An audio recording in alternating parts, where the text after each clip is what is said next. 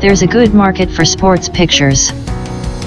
Guess I'm lucky, replied Aaron Rubino, San Mateo, California, junior college frosh when asked how he had succeeded so well with the sideline to his pre-medical course. A smiling, black-haired giant of 19, Rube, as he is known, takes pictures with a Graflex plate camera, pictures that sell. Photography always interested him, but it became his hobby in 1935 when he was given a photo finishing outfit. He went to football games and snapped highlight plays. One Saturday on the field he asked a photographer for help in getting a picture. The man was a star cameraman for the San Francisco Chronicle. He not only gave the advice but told Rube to come to the office anytime he needed information. Rube did, a friendship developed, and today that newspaperman is a friend of the Rubino family. The boy spent every spare moment taking and developing pictures. He was getting orders. He specialized in athletic subjects because he was so keen about sports. One day he showed some pictures to the sports editor of the Chronicle, who accepted them and offered to buy others as good. Rube submitted them by the dozen, gaining the liking of the editorial staff by his perseverance and enthusiasm. He was given the use of the darkroom and the benefit of expert advice. At first, he supplied his own films and paid his way to photographed events, many times wasted effort when his photos didn't sell. But today he rarely has a failure, and the newspaper gives him assignments and pays for films in addition to pictures used. He has a press badge, gets free passes to all athletic events, and knows practically every newspaperman in town. Being with the staff but not of it is an advantage, he points out. The freelance can sell prints and retain his negative, something a staff photographer cannot do. Rube sells to the United Press, Associated Press, Wide World, and other good markets. Here are his suggestions to prospective freelance cameramen. Always be on time. He learned this when, after watching a school fire from 12 until 3 in the morning, he rushed home to develop his pictures and got them to the Chronicle by 4 o'clock, only to be told, "Too late, we've gone to press." Don't be afraid to talk to people. He often hitchhikes the 19 miles home from college because he likes to contact people and has had lifts in everything from a Ford to a Packard. It's a swell way to learn human nature, he declares. Be resourceful. Resourcefulness brought him his biggest thrill and a scoop. At college one morning he heard that a red demonstration was to be staged on the campus at high noon. What a chance for pictures! But, alas, his camera was at home. Attending morning classes he wrestled with the problem of getting those pictures, and when the demonstration came off there was Rube in the thick of it, clicking away. He had borrowed the school camera. He recorded the wild scene with eggs and tomatoes by the bushel flying through the air, hitting policemen and college dignitaries who were trying to quell the disorder. Rube was the only photographer present and the rioters tried to smash him and his camera, but he got away and rushed down to the Chronicle office.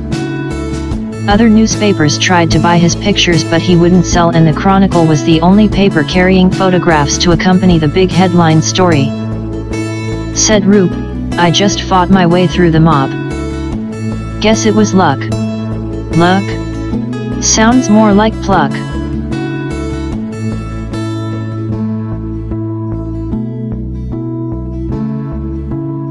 $5 a day stenciling house. Numbers and curbstones. Back in 1937, it looked as if two students, Ralph and George, at Northwestern University, Evanston, Illinois, would be unable to return for their fourth year unless some unknown source of revenue could be tapped, and, as they agreed, the sooner the better. It was Ralph who got the bright idea for making money one evening when calling on his latest big moment. Two people in a car stopped in front of the house where he was. Calling and inquired whether it was such and such a number. After he had directed them, he realized that you simply could not see the house number from the curb. At night when he got back to the room he shared with George, they put their heads together and after some plain and fancy figuring found they could make a tidy sum of money by painting house numbers on the curbstones in front of the houses of Evanstonians, with a set of marking stencils. Each boy took one side of the street.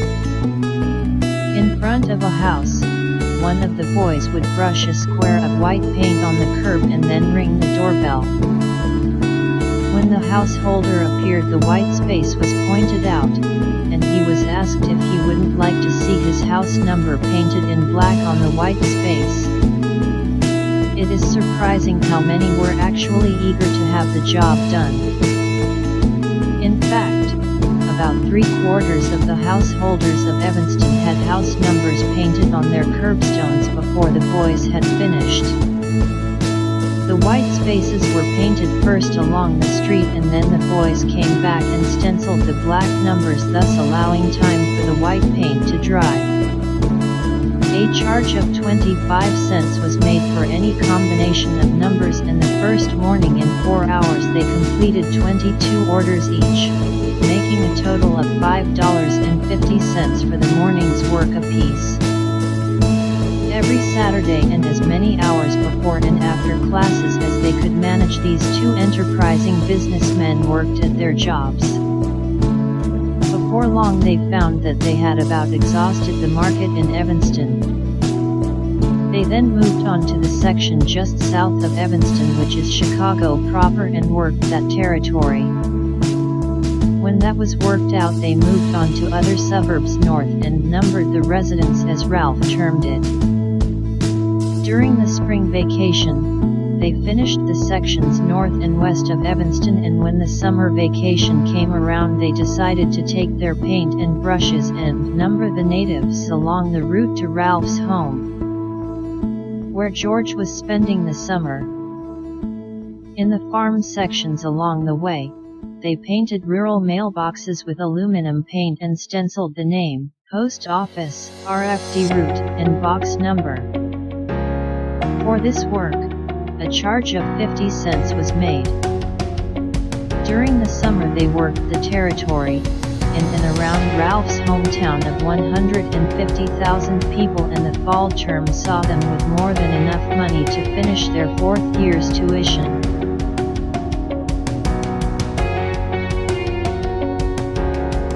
Students earn money as proxy parents.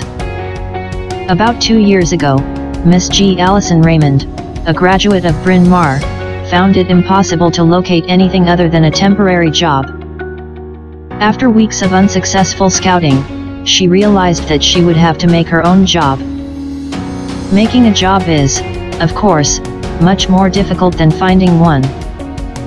However, Miss Raymond's special aptitude for organization has enabled her to make an unusual success in an out-of-the-ordinary enterprise she calls Proxy Parents. Proxy Parents provides employment for young students who find it necessary to make money during odd hours. These proxy parents are on call anytime during the day and evening. For instance, if Mrs. Jones' little daughter is coming home from school or camp and the mother cannot meet the train, she calls proxy parents and a student is called to take over the job of seeing that Priscilla reaches home safely. Or, if a mother has a convalescent child and wants someone to amuse him, read to him or play games with him, she calls proxy parents.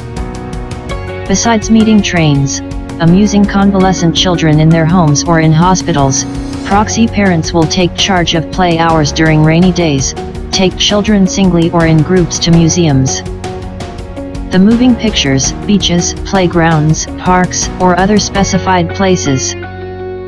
Students are also on call for an hour or two to stay with a child while the mother shops, or they will take charge of a child during the evenings when the parents are away. A clever girl whose course of study is not too heavy could develop such an enterprise during her 3rd and 4th college years with the idea of continuing it after graduation.